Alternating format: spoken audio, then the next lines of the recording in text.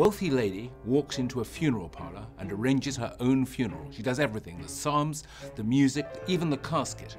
She then goes home and she's murdered. But then it takes a very, very unexpected turn because there's a classic detective in this story. His name is Daniel Hawthorne. He's not the most pleasant of people. He's a very damaged, difficult man. He's been fired from Scotland Yard in London for reasons we don't yet know. He's paid by the day and he hasn't got enough money to support him.